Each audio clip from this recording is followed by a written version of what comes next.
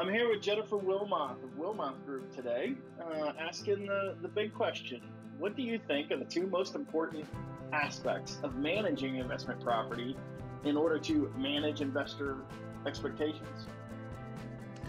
Probably the first is putting a good tenant in their property. And we do a very thorough underwriting process of the tenants. We screen their criminal background, their credit background, as well as we verify their rental history, their employment history.